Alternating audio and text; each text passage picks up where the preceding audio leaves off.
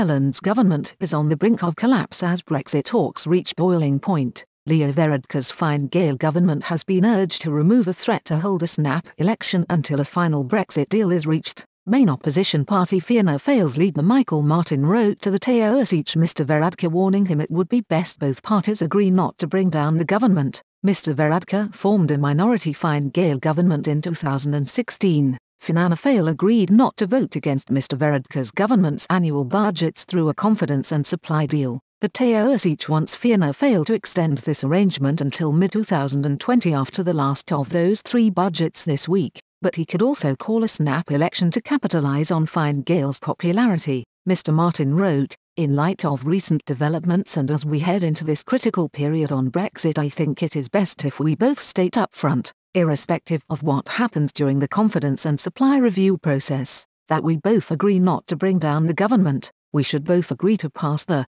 Irish budget, finance bill and other legislation at least up to the point where, whatever is agreed by the European Council on Brexit, in the coming months, has cleared the critical hurdle of ratification by the House of Commons and the European Parliament. An election during this critical time would create dangerous instability during a period when the Brexit deal could be derailed by the constantly changing situation in Westminster. Talks over Britain's divorce deal with the EU hinge on the Northern Ireland border, complicating the timing of any election in Dublin. Fine Gael has urged the opposition to extend the current arrangement until after Brexit talks are completed. Mr Varadkar will meet Mr Martin next week in an attempt to break the impasse. An Irish government spokesman said, "The government's overriding priority at this point is securing a good withdrawal agreement in the Brexit negotiations and preventing the return of a hard border on this island. So the government wants to avoid an election at this crucial time. The best way to guarantee that there won't be an election is to start talks and take them forward promptly,